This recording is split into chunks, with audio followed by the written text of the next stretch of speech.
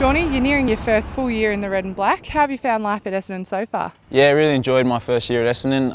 Everyone's been really warming. All the players have been awesome. Obviously the new facility's been great, and really enjoy training out here, so it's been good.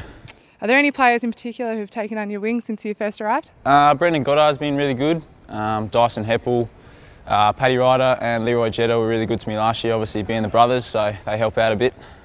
And as a younger player, how do you find the pre-season campaign? Obviously the training loads are quite demanding on the body. Yeah, so this is my first full year of pre-season, so I've done 100% of everything thus far. And yes, obviously they don't get any easier as they go, but yeah, it's been really enjoyable, and nice beautiful weather makes it a bit better. 2015 shapes as a big year for you personally. What do you hope to achieve next year? Do you want to crack into the senior side? Yeah, hopefully break in and play a few games and just look for some consistent performances throughout the year, whether that be VFL or senior level. So, Shawnee, thanks for joining BTV. Thanks.